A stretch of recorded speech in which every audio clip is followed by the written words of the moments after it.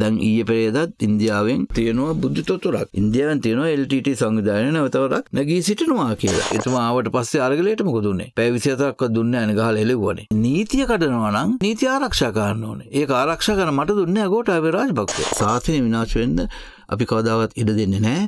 ඒ ශාසනය හරියට තිබ්බොත් පමණයි අනිකුත් ජාතීන්ටත් අනිකුත් ආගම් වලටත් මේක සුවසේ ඉන්න පුළුවන්. මේ නියම බෞද්ධ නායකයෙක් ආවොත් මම හිතන්නේ ඔක්කොම මේ ජන කොට්ටාස වලට සාධාරණයක් වීම අපි මේ රට ඉතාම හොඳින් දියුණු කරන්න පුළුවන්. හැබැයි ඉස්සෙල්ලා මේ දෙමළ පක්ෂවල තියෙන මේ කෝක ප්‍රතිපත්ති අපි හෙලා දැකිය යුතුයි. Neth FM Unlimited. ආණ්ඩුව ආර්ථික සහ දේශපාලන ස්ථාවරත්වයක් ඇති කරගන්න උත්සාහ කරන බව පේන්න තියෙනවා. සමහර ප්‍රශ්නවලට උත්තර දෙමින් යනවා පේනවා සරත් වීරසේකර මන්ත්‍රීතුමා. කණ්ඩායම් සාමූහිකව එකතු වෙලා ගන්න බහුතරයක් ගන්න තීන්දුවලට සරත් වීරසේකර මන්ත්‍රීතුමා තනියෙන් විරුද්ධ වෙනවා වගේ පේන්න තියෙනවා. මොකද්ද මේ තත්ත්වය? ඔව් මනෝජ්, ඇත්තම හොඳ ප්‍රශ්නයක් ඒක. එනමුත් අපි යම් කිසි ප්‍රතිපත්තියක ඉන්නවා නම් මනෝජ්, ඒක ආණ්ඩුව වේවා ජනාධිපති වේවා කවුරු හරි ප්‍රතිපත්තියට විරුද්ධව කටයුතු කරනවා නම් ඒක ඇත්ත වශයෙන්ම මේ ගැන සාකච්ඡා කිරීම, ඒකට විරුද්ධත්වය පළ කිරීම ඇත්ත වශයෙන්ම කළ යුතු දෙයක්. එහෙම නැත්නම් අපේ දේශපාලනයෙන් වැඩක් නැහැ. අපි දේශපාලනයේ යම් කිසි ස්ථාවරයක ඉන්නවා නම් ඒ ස්ථාවරයේ දිගටම සිටිය යුතුයි. ඉතින් විශේෂයෙන්ම රට ගැන හිතනකොට දැන් ඔබතුමා කිව්ව එක ඇත්ත. දැන් අපි රට බංකොලොත් කියලා ප්‍රකාශ කළා. ඇත්ත වශයෙන්ම මේ බංකොලොත් කියලා ප්‍රකාශ කරපු එකටත් සරත් වීරසේකර පුද්ගලිකව විරුද්ධයි. මොකද අපිට එහෙම එසේ කළ යුතුව තිබුණේ නැහැ. මොකද ඒ වෙලාව වෙනකොට අපිට චීනෙන් ආධාර ලැබීම පැතුණා, ඉන්දියාවෙන් අපිට ආධාර ලැබීම පැතුණා. ඉතින් අපි බංකොලොත් කියලා කිව්ව නිසා ඇත්ත වශයෙන්ම දැන් කිසිදු රටක් ඒගොල්ලන්ගේ මූල්‍ය ප්‍රතිපත්ති වලට අනුව අවශ්‍ය වුණත් අපිට ආධාර දෙන්නේ නැහැ. දැන් ඔබතුමා හටියට උදාහරණයක් හැටියට දැන් ඔය අපේ රටේ මනෝජ් මම බංකොලොත් කියලා ප්‍රකාශ කළොත් ඔයාගේ දුව කසාද බඳින්න කවුරුත් එන්නේ නැහැ. ඔයත් එක්ක ව්‍යාපාර කරන්න කවුරුත් එන්නේ නැහැ. ඔයාට ණයක් දෙන්න කවුරුත් එන්නේ නැහැ. ඔයත් එක්ක යම්කිසි විදේශ ආයෝජනයක් කරන්න කවුරුත් එන්නේ නැහැ. ඒ වගේ රටකුත් එහෙමයි. රටක් බංකොලොත් කියලා කිව්වම කවදාකවත් කවුරුත් ඒ රටට ආධාර දෙන්න ඕන වුණත් ආධාර දෙන්න බෑ. ආයෝජනයක් ගැන වුණත් කරනකොට දෙපාරක් හිතනවා. ඉතින් ඒක මම හිතන්නේ එහෙම කිව්වේ අපිව ජාත්‍යන්තර මූල්‍ය අරමුදලටම කොටු කරන්න තියෙන කුමන්ත්‍රණයක් හැටියට ඇත්ත වශයෙන්ම මම දකිනවා ඒක. අනිත් එහෙම කියනවා නම් ඒගොල්ලන්ට කරුණ කියා ගන්න පුළුවන්. මම දකින්නේ එහෙමයි. ඒතකොට අපි දැන් IMF එකට ජාත්‍යන්තර මූල්‍ය අරමුදලටම අපි කොටු වෙලා නිසා අපිට දැන් වෙන විකල්පයක් නැහැ. ඕන් කියන විදිහට තමයි බදු වැඩි කරන්නේ. ඕන් කියන විදිහට තමයි අනිත් දේවල් අපි කරන්නේ. ඒ අනිත් එක තමයි අපේ රටේ අභ්‍යන්තර දේශපාලනයටත් බොහෝ වෙලාවට ඒකට බලපෑම් කරන්නට සිදු වෙනවා. ඉතින් ඒකට අපිට අවනත වෙන්න වෙනවා. පුංචි බාධාවක් කරොත් දැන් මේ තාත්තා හරියට ගෙදර හැසිරෙන්නේ නැත්නම්, තාත්තා නපුරු නැත්නම් බාප්පා හරි ඇවිල්ලා ටිකක් සැරවෙල මේක කරොත් කමන්නේ කියලා කියනවනේ. දැන් අපිත් විදේශ රටවලින් ණය ගත්තා, වියදම් කරා, සමහර ව්‍යාපෘති ප්‍රමුඛතා නෝද කරේ කියලා ඇහුවා. සමහර ව්‍යාපෘති වල ඇත්තම මේ වියදම් කරපු වටිනාකම ව්‍යාපෘතියේ තියෙනවද කියලා ඇහුවා. සල්ලි නාස්ති කරා කිව්වා. එතකොට අපි මේ වෙලාවට සල්ලි මදි වෙලාවට බදු ගැහුවා. වැට් එක 112 තිබුණු එක 15 කරා එක්තරා කාලෙක. ඊට පස්සේ 15 කරන්න හේතු කිව්වා. අපි පස්සේ අඩු කරනවා කිව්වා. බලංගේම අපේ මූල්‍ය ප්‍රතිපත්තියේ පොඩි ගැටලු සාගත තැන් ටිකක් තිබිලා තියෙනවා. එතකොට ජාත්‍යන්තර මූල්‍ය අරමුදල වගේ ආයතනයක් කොහොමත් ආයතනයක් විදිහට ඔවුන්ගේ අරමුණම ගෙවුම් විශේෂ අර්බුදයක් තියෙන වෙලාවක රටක ගෙවුම් විශේෂ ප්‍රශ්න විසඳන්න මැදිහත් වෙන එකනේ. එතකොට එහෙම කණ්ඩායමක් විදිහට ඇවිල්ලා මේ පොඩ්ඩක් මෙහෙ පැන දුවපු ආර්ථිකයේ පොඩි එක පීල්ලකට ගන්න උත්සාහ කරා වගේ එකක් තියෙනවා. ඔබතුමා සඳහන් කරාට විදේශ රටවල අපිට ණය දුන්නට ඒ ණය ටිකත් අපි අරගෙන මොනවා හරි කරලා නාස්ති කරා නම් ආයෙමත් ණය ගොඩ වැඩි වෙන එකනේ වෙන්නේ. ඒ අනුව බැලුවට පස්සේ IMF එක ඇවිල්ලා මේක පොඩි පීල්ලකට දාගන්න වැඩපිළිවෙලක් ඇතුළේ යන්න උදව් කරපු එක එක්තරා විදිහට රටක් විදිහට උදව්වක් නෙවෙයිද? ඔව් මනෝජ්, හැබැයි මම පිළිගන්නේ මේ අපි තාත්තනට IMF එක අපේ බාප්ප නෙමෙයි. ඒකින්ද වෙන් කරන හැම දෙයක්ම පිළිගන්න. ඒකම ඒක ඇත්ත. නමුත් IMF එක කියන විදිහට අපි හරි පීල්ලට පැනලා අපි රටක් දුවනවා නම් අපි මේ IMF එකෙන් ගන්නේ 17 වෙනි වතාවට. අපි 16 පාරක් මිට ඉස්සෙල්ලා අරන් තියෙනවා. 16 පාරක් පොරොන්දු කඩ කරා. ඔව් එහෙම තමයි. ඉතින් එහෙමනම් ඒක නිසා ඒක අපිට කියන්න බෑ. එතකොට IMF එක එහෙමනම් දැන් අපිට මේ 2.9 බිලියන් දෙන්න 2.9ක් දෙන්න මෙච්චර අපිව එහාට මෙහාට අද්දන මේ IMF එක යුක්‍රේන් යුද්ධයට යුක්‍රේන්ට කීයක් දීලා තියෙනවා? බිලියන 15ක් විතර දීලා තියෙනවා මේ දැන් වෙනකොට ඒ යුද්ධය සඳහා. ඉතින් ඒකින්ද IMF එකේ තියෙන චින්තනය ඇත්ත වශයෙන්ම අපේ රට ආර්ථික වශයෙන් ගොඩ ගන්න තියෙන චින්තනයමද කියන එක ගැන ඇත්ත වශයෙන්ම සැක පහළ වෙනවා. ඉතින් ඒ වගේම තමයි දැන් අපි ඇත්ත වශයෙන්ම අපි මේ ණය ප්‍රශ්නේ මේ ගොනුනේ මනෝජ් මොකද මේ යහපාලන රජය තමයි මේ ඩොලර් බිලියන 12.5ක් ණයට ගත්තා ස්වෛරී බැඳුම් කර ISBC ජාත්‍යන්තර ස්වෛරී බැඳුම් කර ඒව තමයි දැන් ගෙවමින් යන්නේ. එතකොට අපි කියන විදිහට රටවල් අපිට රටවල් විසින් දෙනකොට එච්චර මේ පොලියක් අය කරන්නේ විශේෂයෙන්ම චීනෙන්. ඉතින් ඒක නිසා මම හිතන හැටියට අපි බංකොලොත් කියලා කියන්නේ නැතුව අපිට IMF එකට යන්න තිබ්බා. එතකොට අපිට අනිත් ආධාරත් ලැබෙනවා. එතකොට දැන් උදාහරණයක් හැටියට මනෝජ් ඇත්ත වශයෙන්ම ඇයි ගෝඨාභයගේ රජය ෆේල් වුණේ අසමත් වුණේ ඇයි? දැන් බොහෝ අය දැන් මම සාමාන්‍ය ජනතාවක දැන් තමයි අපි කතා කරන්න යන්නේ නැති ඒ දවස්වල අපිට මනගේකට යන්න හම්බෙන්නේ දැන් සනීපති කියලා අහනවා. ඉතින් ඒ වගේ දැඩි අසීරුතාවයකට දැඩි අසහනයකට අපහසුවකට පත්වෙච්ච කාලයක් අපිට කේන්තියක් තියෙන යම් කිසි හිතේ අමාරුවක් තියෙන්නේ මනෝජ් මේ අපේ වැරද්දකින් මේක වුණා නම් කමක් නැහැ. මේක එක පුද්ගලෙක්ගේ දෙන්නෙක්ගේ වැරද්දකින් සමස්තයක් වශයෙන් අපි සියලු දෙනාම බැනුම් අහන්න වෙනවා නම් අපේ ගෙවල් පුච්ච ගන්නවා නම් මගේ නංගේ පුච්චන්න ආවේ නැහැ. ගෙවල් 150ක් පිච්චුවා. ඒ ගෙවල් 150ක් පිච්චු මන්ත්‍රීවරු නැත්නම් ඒ දේශපාලන ක්‍රියාකාරීන් මේ ආර්ථික අර්බුදයට වගේ කියන්න හොඳ නැහැ. බේර වැවේ ගිල්ලපු කාන්තාවෝ මේ ආර්ථික අර්බුදයට වගේ කියන්න හොඳ නැහැ. පාර්ලිමේන්තු මන්ත්‍රීවරයෙක් ඇතුළු 8 දෙනෙක් මැරුවා. එදා එතකොට ඒ අය වගේ කියන්න හොඳ නැහැ.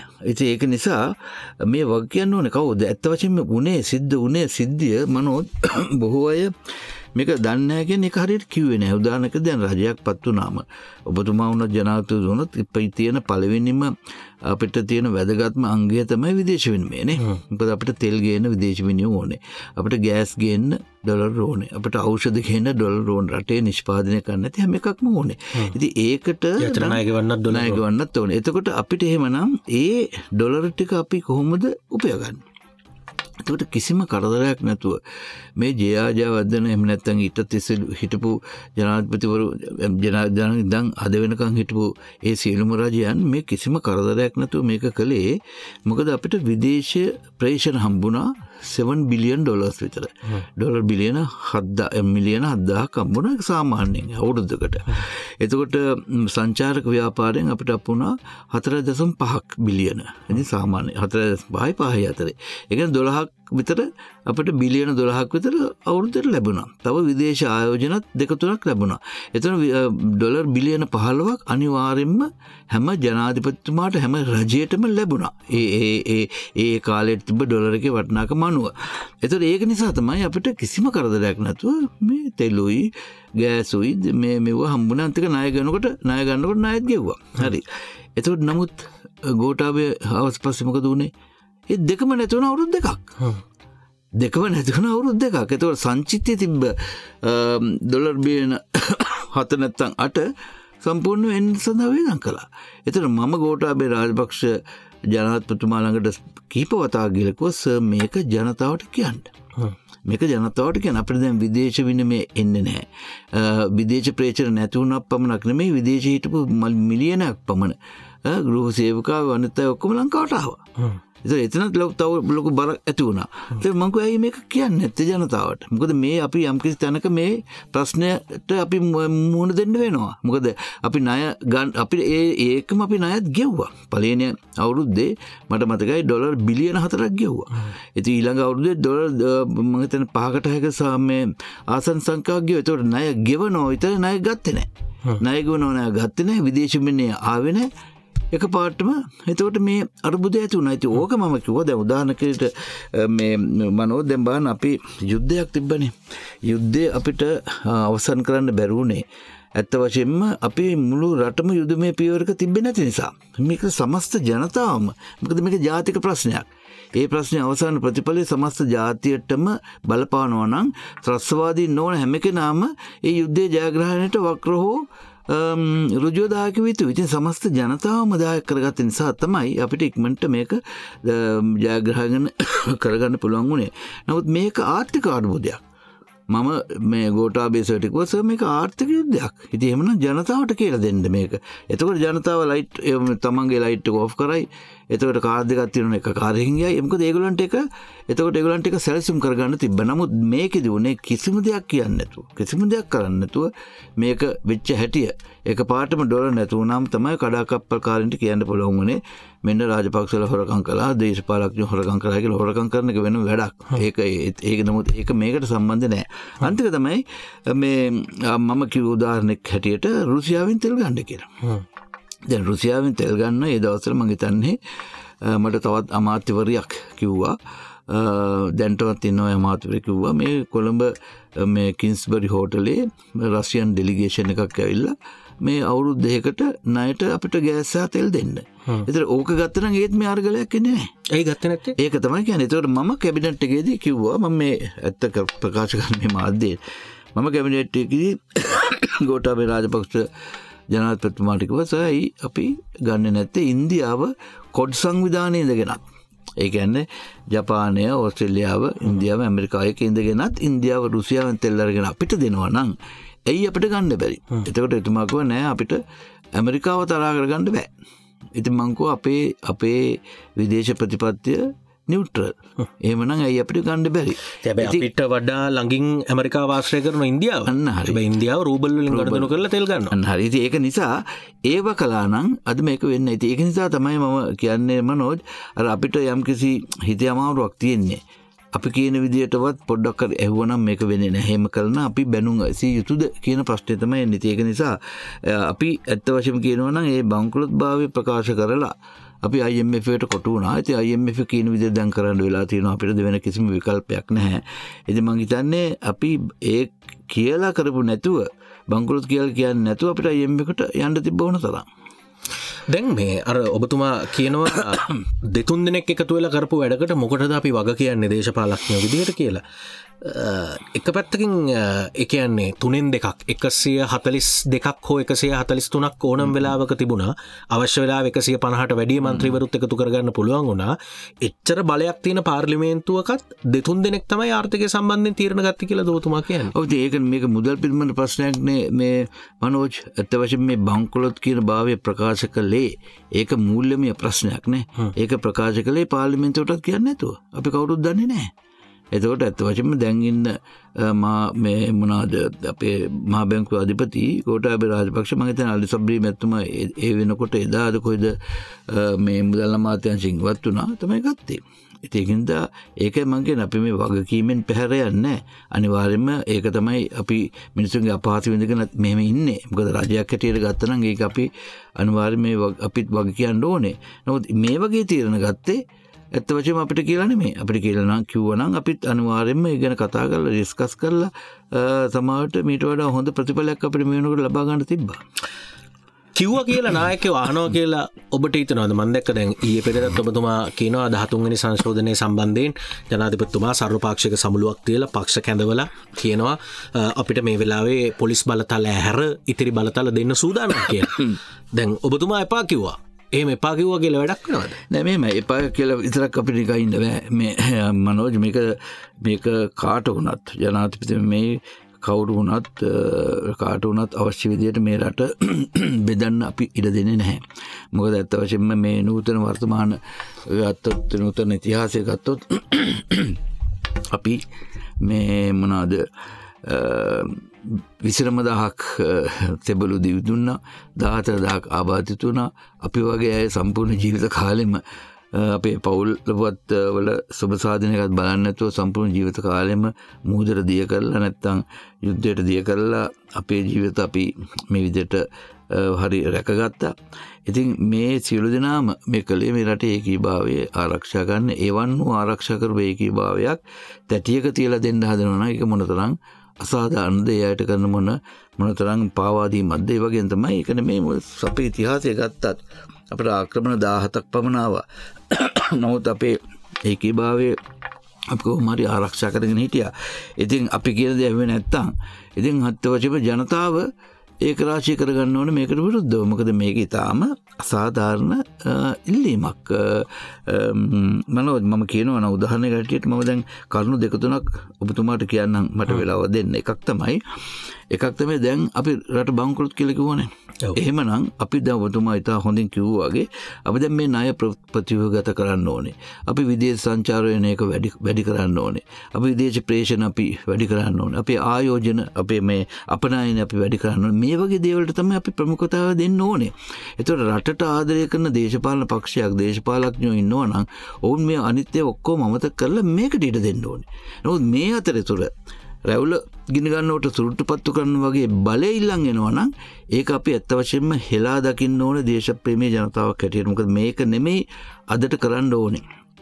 අද අපිට කරන්න ඕනේ මේ රටේ අර්බුදෙන් ගොඩ එන්න. ඉතින් ඒ ඇස්සේ මේක තියෙන ඇස්සේ ඇයි මේ වහ මේක ඉල්ලන්නේ? මොකද ඒකෙන් හැදෙනවද ඒකෙන් ලැබෙනවද ආර්ථික දෙයක්? අන්තික තමයි මේ මනෝජ් අපි මේ 13 ඉල්ලන්නේ කවුද? දෙමළ පක්ෂනේ. විශේෂයෙන්ම ද්‍රවිඩ සන්ධානය මූලික වෙච්ච ප්‍රශ්නේ. ද්‍රවිඩ සන්ධානයේ තිබ්බ මැතිවරණ සම්පූර්ණ ස්ලෝගන් එක තමයි අපි බලය බෙදලා අපි මේ ෆෙඩරල් රාජ්‍යයක් අපි අරගන්නවා කියන එක නේ. උන්ට ඡන්ද කීයද හම්බුනේ? උට ඡන්ද හම්බුනේ 3,27,068ක් පමණ තමයි හම්බුනේ මම හිතන්නේ. 27,000. එතකොට උතුරේ සමස්ත දෙමළ ජනතාව ගත්තොත් ඒ අය ගත්තොත් ඒගොල්ලන්ගේ පර්සන්ටේජ් එක 35%යි. 35%කට වඩා නැහැ. රටේම දෙමළ ජනතාව ගත්තොත් 11%ක්වත් නැහැ. ඒතකොට දෙමළ පක්ෂවල අවශ්‍යතාවය සමස්ත දෙමළ ජනතාවගේම අවශ්‍යතාවය කියලා කියන්න බෑ. ඉතින් ඒ වගේම තමයි මැතිවරණ දිස්ත්‍රික් තියෙනවා 22ක් පමණ. මම හිතන්නේ මැතිවරණ දිස්ත්‍රික් 5ක පමණ ඒගොල්ලෝ තරම් කරන්නේ. අනිත් ප්‍රදේශවල මේ දෙමළ ජනතාව නැද්ද? ඒතර අනිත් ප්‍රදේශවල දෙමළ ජනතාවගෙන් මේක අහන්න ඕනේ නැද්ද? ඉතින් ඒක නිසා අපි කියන්නේ මේ දෙමළ පක්ෂ කියන එක ඔන්නෝගල 75ක් ගත්තා නම් 80ක් ගත්තා නම් හරි 35%යි. ඒතර මේ 35% පමණ නියෝජනය කරන මේ එකෙන් මේක අපිට මෙච්චර අවධානයක් යොමු කර යුතුද කියලා කියන්නේ ප්‍රකාශිත ඡන්ද වලින් නෙමෙයි සමස්ත ජනතාවගෙන් ප්‍රතිශතයක් විදිහට ඔය සමාන කියන්නේ. ඔව් දැන් හැබැයි දැන් දේශපාලනය සහ මැතිවරණ දිස්ත්‍රික් ගැන අපි අමතක කරලා මේ යුද්ධයට ඍජුව මුහුණ දුන්නු පළාත් සහ දිස්ත්‍රික්ක ගත්තොත් ඔවුන් කියන්නේ ඔවුන් ජීවත් වුණු ඉඩම් ඔවුන්ගේ ගොවිබිම් ඔවුන්ගේ ව්‍යාපාර ස්ථාන ඔවුන්ට මේ හම්බ වෙච්චි ඒ කියන්නේ ප්‍රවේණිගත ඉඩම් මේවා ඒ වෙලාවේ යුද්ධ මේ කටයුතු සඳහා පාවිච්චි කරා. දැන් යුද්ධ ඉවරයි. යුද්ධ ඉවර වෙලත් සෑහෙන කාලයක් වෙනවා 2009 2023 අවුරුදු 14ක් වෙනවා යුද්ධ ඉවර වෙලා. ඉතින් අපිට අපේ ගම්බිම් වලට යන්න බැරිද? අපේ ඉඩම් වල වගා කරන්න බැරිද? අපේ කඩකාමරේ අපිට කඩයක් දාගන්න බැරිද? අපි හිටපු තැන අපිට ආයෙ ගයක් හදාගෙන ජීවත් වෙන්න බැරිද වගේ ඉල්ලීම්නේ. ඒක හැබැයි ඔවුන්ට සුවිශේෂ වෙච්ච ප්‍රශ්නයක් නේ. ඒකනේ උන් උතුරෙන් කතා කරන්නේ. මේකනේ මේ මනෝ දැන් ඕක සම්පූර්ණයෙන්ම වැරදි මතයක් නේ ඔබතුමා කිව්වේ. දැන් එදා සර්වපක්ෂ සමුළුවේදී මෛත්‍රීපාල සිරිසේන ජනාධිපතිතුමා ඒකට හොඳ උත්තරයක් දුන්නා. ඒක මමත් දන්නවා ඒක. අපි යුද්ධ කාලේ අත්පත් කරගත්ත ඉඩම් වලින් 98ක් දීලා ඉවරයි. 98ක් දීලා ඉවරයි. දැන් තියෙන්නේ අත්‍යවශ්‍යම අත්‍යවශ්‍යම ජාතික ආරක්ෂයට අත්‍යවශ්‍යම ඉඩකඩම් තමයි තියෙන්නේ. ඒවත් ගන්න හදනවා ටික. ඉතින් එහෙම නැතුව ඕන තරම් තව ඉඩම් විකල්ප ඉඩම් ඕන තරම් තියෙනවා. අන්තිම යාපනයේ නගරයට ගිහලා බලන්නකෝ. කොයිද ඔයගොල්ලෝ කඩන එක සිංහල කඩයක් තියෙනවද? එක මුස්ලිම් කඩයක් තියෙනවද? එතකොට එක සිංහලෙක් ඉන්නවද උතුරේ? එක මුස්ලිම් කෙනෙක් ඉන්නවද උතුරේ? 25000ක් හිටියා සිංහල පවුල් උතුරේ පදිංචි වෙලා. 15000ක් හිටියා මුස්ලිම් පවුල් පදිංචි වෙලා. 83න් පස්සේ ඕගොල්ලෝ ඔක්කොම ගහලා මරලා එළවලා දැම්මා. එතකොට ඒ අයගේ අයිතින් ගැන කතා ගන්න නැද්ද? ඒ අයගේ ඉඩම් වලට මොකද වුනේ? ඒ අයට පුළුවන් ද උතුරට ගිහිල්ලා මේ අද ගයක් අරගෙන මේ කඩයක් අරගෙන ව්‍යාපාරයක් කරන්න බෑ. තහනම්. නමුත් අද වුණත් ඕනම දෙමළ ජාතිකයෙක්ට පුළුවන් දකුණට ඇවිල්ලා ඉඩමක් අරගෙන සල්ලි තියනවා නම් කරන්න 52ක් දෙමළ ජනතාවෙන් 52ක් ඉන්නේ අද දකුණේ සිංහලෝ සමග. ඉතින් මේ ඉඩම් කතාව සම්පූර්ණයෙන්ම බොරු කතාවක්. මොකද 100ට යුද්ධ තියෙන කාලේ ගත්ත ඉඩම් වලින් 98කට වඩා දැන්ටමත් ඒ අවශ්‍ය විදිහට දීලා තියෙනවා. ඉතින් හැම එකක්ම අපි දෙන්න ගත්තොත් එහෙනම් කොළඹ තියෙන පනාගොඩ මේ කඳවුරත් ඉවත් කරලා එතනත් මේ මිනිසුන්ගේ ඉඩම් අරන් තියෙනවා. ඒ කියන්නේ අපි එහෙම කියන්න බලපාන හේතු මොනවද කියලා කතා කරපු මතුමා. ඒ කියන්නේ අපිට ආය යුද්ධයක් එයි කියලා සැකයිද නැත්නම් උතුරේ ජනතාව සැකයිද පුනරුත්ථාපනය කරපු කණ්ඩායම් සැකයිද අපි ඔවුන් දිහා සැකෙන් බලනවාද? ඒක කවුද කියන්නේ සැකෙන් බලනවා කියලා මේ මනෝජ් ඇයි ඒ වගේ ප්‍රතිරූපයක් අපි ජනතාවට දෙන්නේ? කවුද ඒගොල්ලෝ දිහා සැකෙන් බලන්නේ? අද දෙමළ ජනතාව දෙමළ වීම නිසා තියෙන ප්‍රශ්නේ මොකද්ද? නමුත් අද සිංහල ජනතාව සිංහල වීම නිසා උතුරට යන්න බෑනේ. ඔවුන්ගේ කෝණයෙන් ඔවුන් බැලුවොත් කතා කරන්නේ පනාගොඩ ඉඳලා කොළඹට එනකොට හමුදා කඳවුරු කීයක් තියෙනවද? හැබැයි යාපනයේ ඉඳලා කංකසන්තුරේට යද්දි කීයක් තියෙනවද? එතකොට දැන් ප්‍රශ්නයක් නැත්තම් ඇයි එහෙට විතරක් අමතර කඳවුරු කියලා ඔවුන් ප්‍රශ්න නෑ. මෙහෙම අමතර කඳවුරු ඇත්තවච්ච මේක තීරණය කරන්නේ වෙන කවුරුත් නෙමෙයිනේ. සාමාන්‍ය ජනතාවත් නැත්තම් පාරේ ඉන්න එක්කෙනාවත් නෙමෙයි. ඒක තීරණය කරන්නේ ආරක්ෂක මණ්ඩලය. ඒක තීරණය කරන්නේ බුද්ධි තොරතුරු අනුව. ඉතින් අදටත් දැන් ඊයේ පෙරේදත් ඉන්දියාවෙන් තියෙනවා බුද්ධි තොරතුරක්. දැන් ඉන්දියාව බුද්ධි තොරතුරු හරියට ගත්තේ නැතිනම් පාස්කප හරිය එල්ල වුණේ. ඉන්දියාවෙන් තියෙනවා LTT සංවිධානය නැවතවරක් නැගී සිටිනවා කියලා. ඉතින් එහෙමනම් අපි මේ ඔක්කොම මේ මොනවද විඩ්‍රෝ කරලා ඉවත් කරලා නැත්තම් හොඳ මේවා ඉවත් කරලා උපක්‍රමශීලී ස්ථානවල තියෙනවා ඉවත් කරලා මේ වගේ මේගොල්ලන්ට නැවතවරක් මේ යුද්ධයක් පටන් ගන්න දීලා ඒක වෙන් කරන්න දදන්නේ නෑ. ඉතින් අන්තික ඔබතුමා මේ කියන එකට මම එකඟ වෙන්නේ නෑ. මොකද දෙමළ ජනතාව අද සමස්තයක් වශයෙන් ඊටම සන්තෝෂෙන් ඒක ඉන්නවා. අද මොනතරම් පහසුකම් තියෙනවද උතුරට දීලා. අපි යුද්ධෙන් පස්සේ මට හොඳට මතකයි මොකද යුද්ධය වෙනකොට මම හිතුවේ නිසා යුද්ධෙන් පස්සේ උතුරේ කරපු ඩෙවලොප්මන්ට් එක ගත්තොත් උතුරේ වර්ධන වේගය 22%යි. අපේ රටේ වර්ධන වේගය 7%ක් වෙනකොට. ඉතින් $1 billion අපිට අයි හම්බෙච්ච මේ මහින්ද රාජපක්ෂ රජයේ පළවෙනි ගත්ත මේ 4.5 බිලියන් ඩොලර්ස් වලින් 1 බිලියන් එක මිලියන 1000ක් මම උතුරට යොමු කළා. අද පරිගණක විද්‍යාලද අද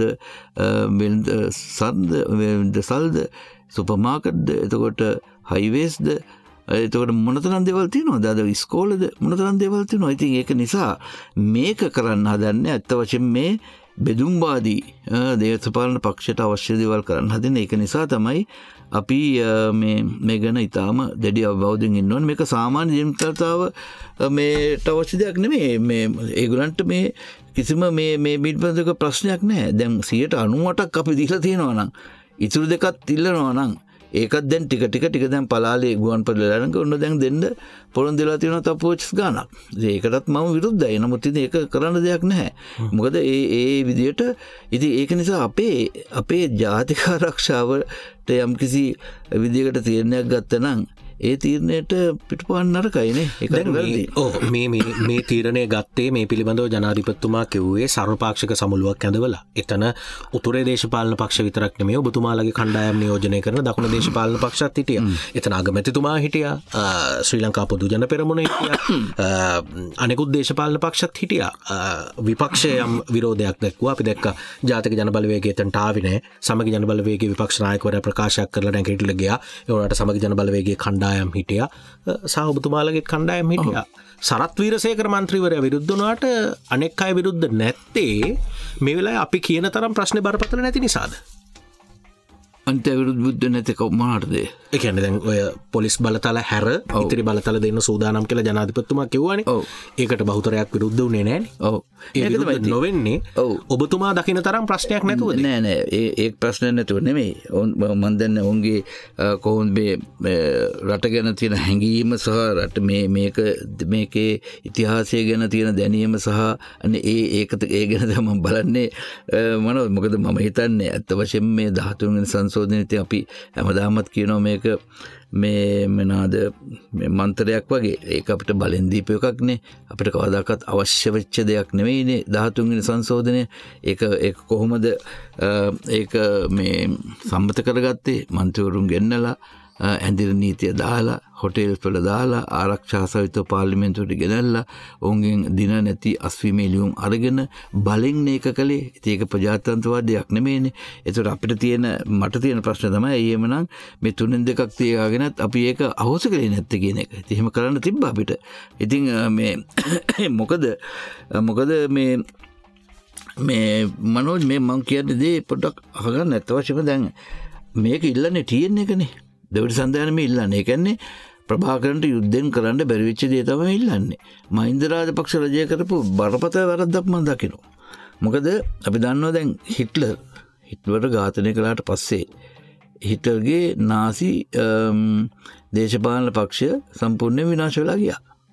ඊට පස්සේ පොල් පොට් කාම්බෝජ පොල් පොට් ඝාතනය කළාට පස්සේ එයාගේ කේමරූජ් කියන එයාගේ දේශපාලන පක්ෂය සම්පූර්ණයෙන්ම බෑන් කරලා විනාශ වෙලා ගියා.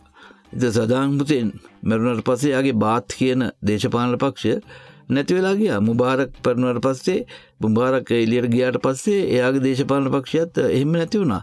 නමුත් LTT එක අපි comprehensively defeated. ඒ කියන්නේ සමස්තයක්ම අපි පරාජය කළාට පස්සේ අපි කොටි සංවිධානයේ දේශපාලන හස්තය වෙන දෙවිඩ සන්ධානය තානම් කළේ නැහැ.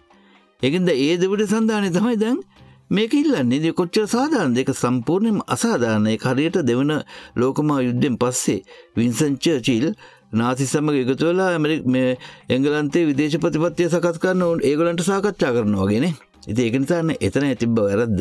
ඉතින් ඒක නිසා තමයි මේ මුනේ අපි මෙච්චර කැප වෙලා මෙච්චර සිවිල් ජනතාව ඝාතනයට ලක් වෙලා එතකොට මායින් ගම්මාන වල මිනිස්සු ඝාතනයට ලක් වෙලා අපේ සෙබළු ඝාතනයට ලක් වෙලා අපි ප්‍රභාකරන්ට නොදුන්නු දෙයක් අපි දැන් මේ ද්‍රවිඩ පක්ෂ වලට දෙන්න හදනවා නිකන් කතා කරලා. ඉතින් ඒකට විරුද්ධ වෙන්නේ නැත්නම් අනිත් අය මම මොනවද කරන්නද? මම හරි තනියම විරුද්ධ වෙනවා. දැන් ඕක තව කෙනෙක් තව විදිහකට බලයි. ඒ කියන්නේ උතුර නියෝජනය කරන දේශපාලන පක්ෂ.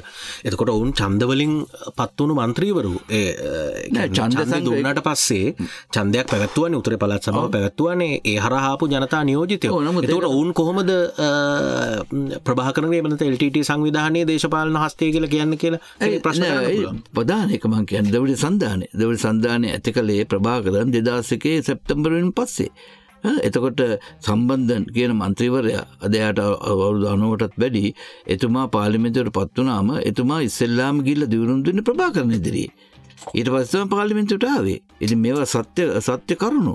ඒ කියන්නේ කවදාකවත් දෙවිඩ සන්ධානය මේ ප්‍රභාකරන්ගේ කොටි සංවිධානයේ කිසිම ඝාතනයක් හෙලා දැක්කේ නැහැ. ඉතින් ඒක තමයි ඒකලොන් තමයි දේශපාලන හස්තය. ඒකම තමයි ප්‍රභාකරන් තමයි මේක හැදුවේ. ඉතින් ඒක නිසා තමයි අද ඒගොල්ලෝ ප්‍රභාකරන්ට යුද්ධම් කරන්න බැරි වෙච්ච දේ. ඒගොල්ලෝ ව්‍යවස්ථාවෙන් ඉල්ලන්නේ. ඉතින් ඒකට කවුරු හරි එකඟ වෙනවා නම් ඒක දේශද්‍රෝහීකමක් හැටියට මම දකින්නේ. වගේ තමයි මෙතෙක්කල් යුද්ධෙන් බැටකාපු සිළු දෙනාටම කරන සම්පූර්ණ අපහාසයක් හැටියට මම දකින්නේ ඒක. ඉතින් ඔබතුමා කියන්නේ මහින්ද රාජපක්ෂ ආණ්ඩුව කාලේ TNA සංවිධානය තානම් කළා නම් හොඳයි කියලා මම කියන්නේ. මොකද ඒක එහෙම කළා නම් ඇත්තම හොඳයි. ඒකට ඒව වෙන දේශපාලන පක්ෂයක් ඇවිල්ලා තවත් හොඳ කට්ටිය ඇවිල්ලා මේ යම් සම්පූර්ණ ඇත්ත වශයෙන්ම දෙමළ ජනතාවට සාධාරණ කරන්න බෑ. දැන් අද මනෝජ් දැන් අපි මෙහෙම කිව්වට අද මොනතරම් දරුණු කුල ભેදයක් තියෙනවද යාපනයේ?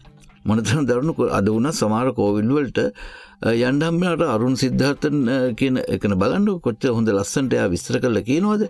එතකොට මේ වෙල්ලාල මේ කුලේ කියන ඉන්න අය සහිත දවිඩ දේශපාලන පක්ෂ තමයි මේ බලය ඉල්ලන්නේ අර කුල ભેදය තවදුරටත් තියාගෙන ඉන්න. නැත්තම් එහෙම නැත්තම් ඒගොල්ලන්ට ඒක සම්පූර්ණයෙන් නැති වෙනවා.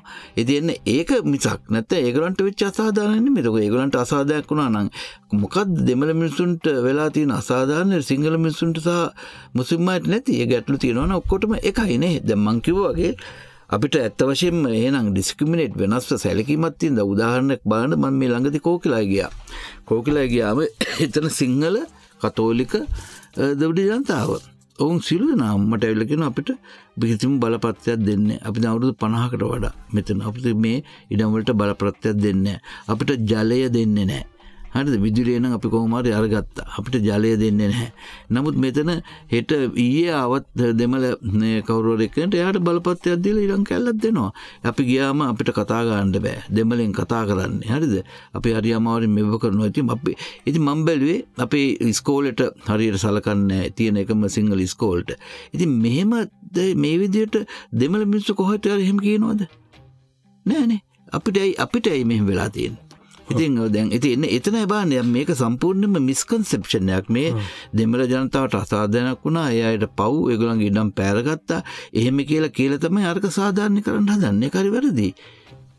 එකන්නේ ඔබතුමා කියන්නේ මේ වෙලාවේ මේ කරලියට ඇවිල්ලා තියෙන සාකච්ඡා කරන දිය යුතුයි කියන 13 වන සංශෝධනයේ යෝජනා කරපු බලය ලබා දීම අවශ්‍ය නැහැ කියලා ඔබතුමා සම්පූර්ණ 13ම අවශ්‍ය නැහැ. අපිට දැන් තියෙන්නේ අපි අලුත් ව්‍යවස්ථාවක් උදාහරණයකට මම එදා සර්වපාක්ෂික සමුළුවේදීත් කිව්වා. ඊට පස්සේ ජනාධිපතිත් එක්ක දැන් දවස් 3කට ඉස්සෙල්ලා තිබ්බ මෙහෙයුම් කමිටුවක් කැබිනට් එක සහ මට ඒකට මටත් ආරාධනා කරලා තිබ්බා. ඒකෙත් මම පැහැදිලිව කිව්වා මේ 13 දැන් උදාහරණයකට මනෝජ් දැන් 69 ලක්ෂයක් ඡන්දය දුන්නා ගෝඨාභය රාජපක්ෂ ජනාධිපතිට. 3න් 2ක් ඡන්දය දුන්න මේ රජයට. ඉතින් කවුරු දැන් කොහේ හිටියත් අපේ රජය පවතින්නේ ඒ අපේ රජයට ඡන්දය දුන්න ජනතාවගේ ඡන්ද මත. ඒතර අපිට ඔවුන්ගේ අභිලාෂයන්ට අභිභාව යන්න බෑ. ඒතර අපේ මැතිවරණ ප්‍රකාශයේ තිබ්බේ අපි අලුත් නව ව්‍යවස්ථාවක් ගේනවා. ඒතර මේ නව ව්‍යවස්ථාව දැන් අවුරුදු 2ක් තිස්සේ හදලා ඉවරයි. රොමේ ඩිසිල්ලා ජනාධිපති නීතිඥවරයා සහ මනෝ හරසිල්ලා නීතිඥවරු ඉතාම දක්ෂ කණ්ඩායමක්. ඒතර මම කිව්වේ එහෙනම් ඒක දැන් සාකච්ඡාට ගන්න. දැන් අපේ එතකොට මොකද එහෙම නැතුව දැන් 13 වෙනි සංශෝධනයෙන් දැන් සාකච්ඡාවට අරගෙන බලය බෙදන්න හැදුවොත් ඒක අර ජනවරමට පිටිබෑමක් දෙන්නේ. ඉතින් ඒ ඡන්දය දුන්න ජනතාව සම්පූර්ණයෙන් පාවාදීමක් එක වෙන්නේ. ඔබතුමා කියන්නේ 13 ඉතිරි බලය නෙවෙයි 13ම අවශ්‍ය කරලා අලුත් ව්‍යවස්ථාවක් හදන්න යන්න ඕන කියලා. සමහර මැදිහත් වීම දැන් මේ අපේ YouTube වැඩසටහන බලන ඔබට පේනවා සරත් වීරසේකර පාර්ලිමේන්තු මන්ත්‍රීතුමා තමන්ගේ කමිසේ ජාතික රජය සහිත ලාංඡනයක් පැළඳගෙන ඉන්නේ. හැබැයි ජාතික කියනවට වඩා සිංහල බෞද්ධ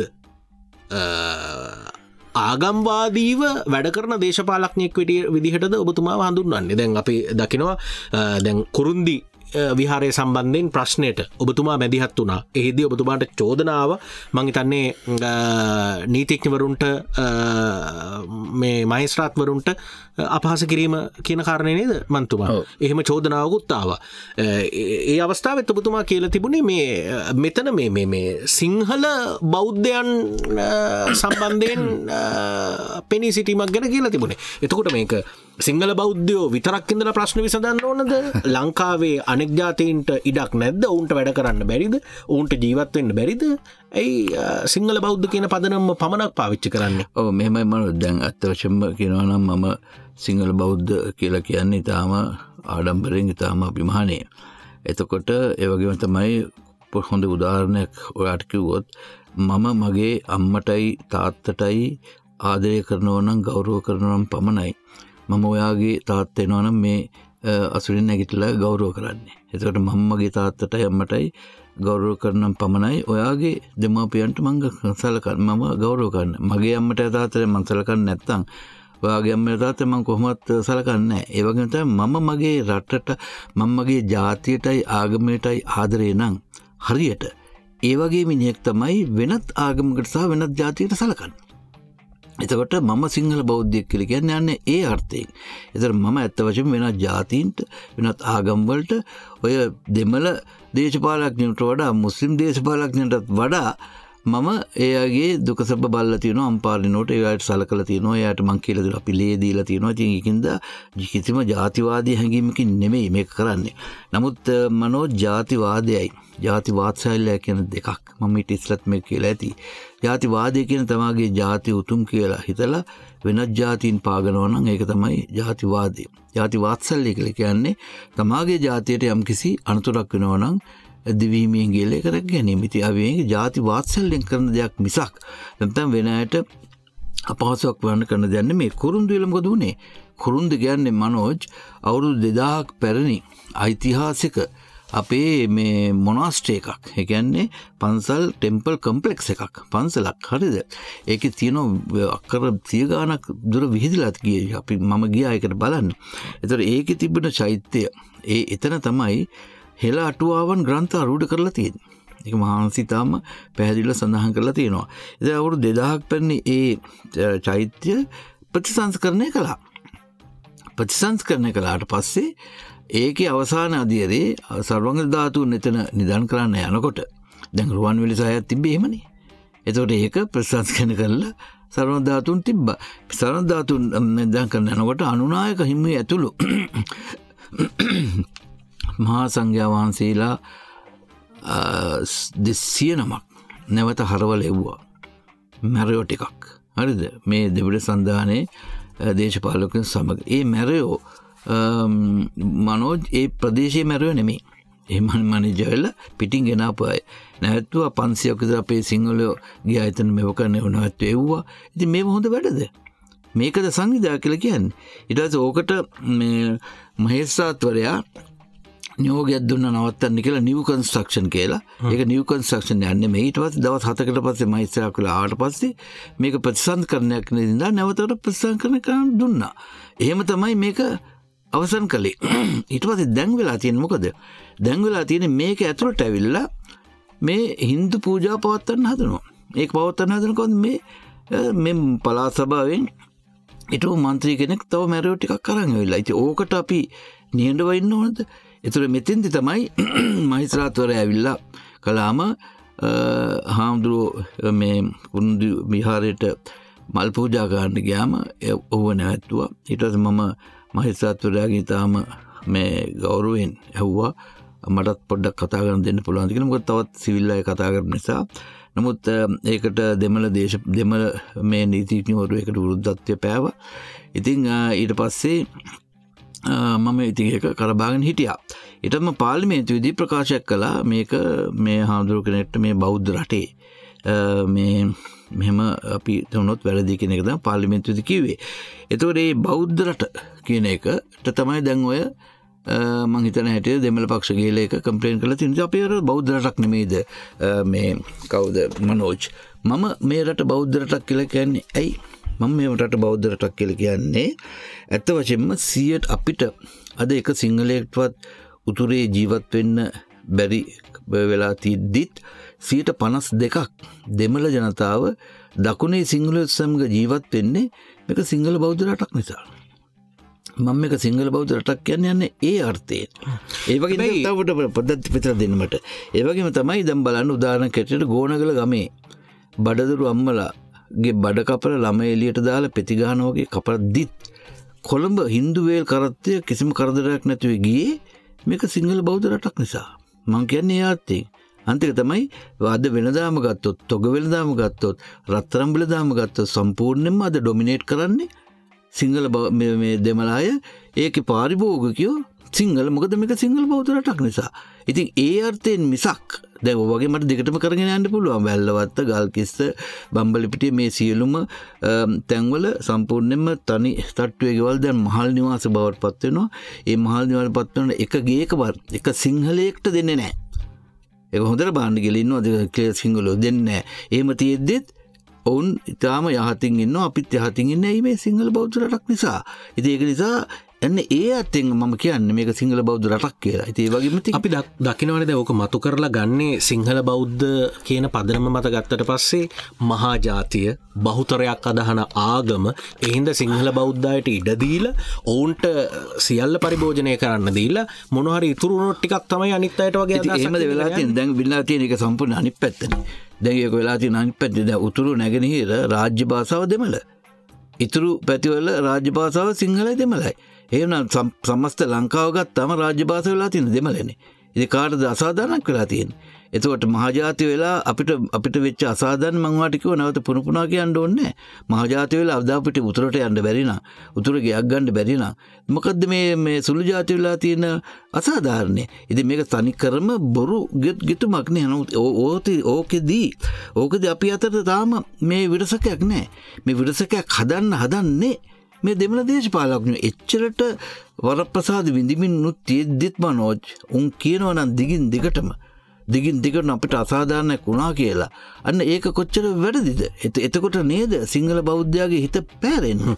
දැන් අපි දකිනවා මේ දැන් අපි ඔය ආගම හදනම් කරගෙන ගොඩක් වෙලාවට ප්‍රකාශනිකුත් කරනවා, වැඩ කරනවා. විශේෂයෙන් ආසියානු කරේ ආගම මූලික සමාජයක් ගොඩනැගිලා තියෙන්නේ. හැබැයි දියුණු සමාජය කියලා විග්‍රහ කරන තැන ආගමට වඩා මනුෂ්‍යත්වය තමයි ආගම කියන පදනමේ ඉඳගෙන වැඩ කරනවා පේන්න තියෙනවා. එතකොට දැන් ඔය දෙකෙන් මොකක්ද අපිට මතු කරලා ගන්න පුළුවන් දේ මන්ත්‍රීතුමා? ඒ කියන්නේ දක්ෂතාවය තියෙනවා නම්, හැකියාව තියෙනවා නම්, දැනුම තියෙනවා නම් ඒ මත පදනම් වෙනවා මිසක් ආගම මත පදනම් වෙලා ආගම මත පදනම් වෙලා කවදාවත් අපේ රටේ රැකියාවල් දීලා නැහැනේ මනෝජ්. ආගම මත පදනම් වෙලා තියෙන්නේ ඔක්කොම මේ සුදුසුකම් මතනේ. කොයිද තියෙන, මොන පොදේ තියෙන, මොන ව්‍යවස්ථාවේ තියෙන, මොන නීතියේ තියෙන්නේ? ආගම මත පදනලා සිංහල බෞද්ධයන්ට පමණක් මේ රැකියාවල් දෙනවා කියලා නැහැනේ. ඒක සම්පූර්ණ හිතලුවක් සහ මිත්‍යාවක්. හැබැයි ආගමක් තියෙන්නේ මනෝජ්, ආගමක් කියන්නේ මේ අපිට මේ යම්කිසි ආධ්‍යාත්මික ගුණයකුත් මිනිහෙක්ගේ හැඟී තියෙන ඕන නිසානේ. ඒකනේ ආගමක් තියෙන්නේ. මොනම ආගමකවත් කියන්නේ නැහැ වෙන අය මරන්න කියලා, හොරකම් කරන්න කියලා, නැත්නම් වැරදි වැඩ කරන්න කියලා කියන්නේ නැහනේ. ඉතින් ඒකෙන් ආගමක් මිනිස්සුන්ට නැත්තම් තියෙන්න ඕනේ. බෞද්ධ එකත් අපේ බෞද්ධ දර්ශනයක් නේ. ඒ බෞද්ධ දර්ශනයෙන් අපි පෝෂිත වෙච්ච නිසා තමයි අද අපි මෙච්චකල් මේ වගේ ඉවසීමෙන් ඉන්නේ. හැබැයි ඉවසීමේ ගුණත් සීමාවක් තියෙනවා. ඉතින් ඒ සීමාව බිවගියොත් තමයි ලොකු ප්‍රශ්න ඇති වෙන්නේ. ඒක දැන් උදාහරණයකට බලන්න මනෝජ්, මැලේසියාව ගන්න අපි. දැන් මැලේසියාව ගත්තොත් මැලේසියාවටත් නිදහස හම්බුනේ 1947. ඒතකොට ඒකේ ඉන්නවා දෙමළ ජනතාව 22%. ඒතකොට මේ 947 ඒගොල්ලෝ නිදහස හම්බුනාට පස්සේ 122 හිටපු දෙමළ ජනතාව මැලේ බහුජාත්‍ය සමග එකතු වෙලා කටයුතු කළා. මොකද ඒගොල්ලන්ගේ මේ බ්‍රිතාන්‍ය කාලයේ මැලේ ජාතින්ට වෙච්ච අසාධාරණයෙන් ඒගොල්ලෝ මිදෙන්න ඒගොල්ලෝ එකතු වෙලා කතා කළා, වැඩ කළා. නමුත් 48 දෙක උනේ නැහැ. අපි 48 හිටියේ මේක 9%ක්වත් හිටියේ නැහැ දෙමළ ජනතාවනේ.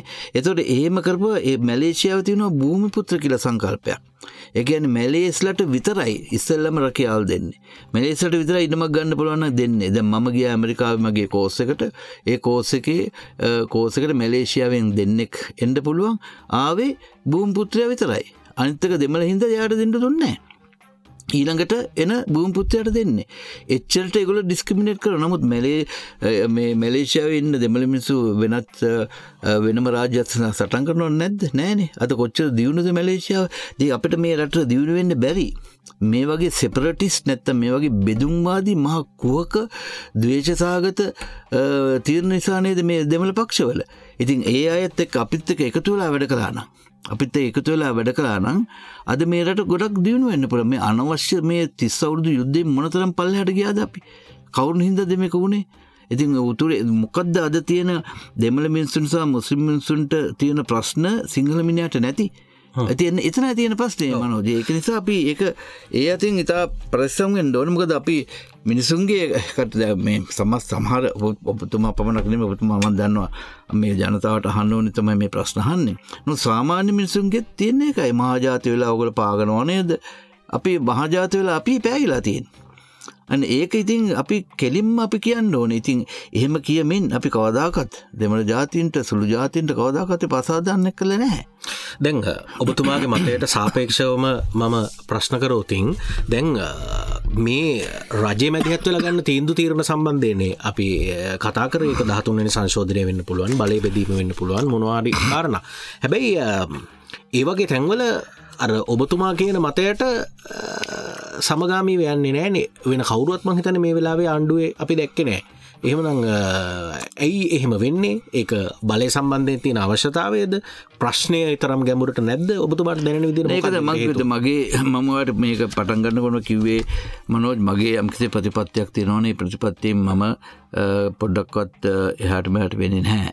මොකද මගේ ප්‍රතිපත්තිය මට ආසනය තිබ්බත් මීළඟ ආසනය මම පෙරදුනත් ඇමතුණත් නැතත් ඒක තියෙනවා. මොකද ඒක මගේ හිතට එකඟව කරන දෙයක්.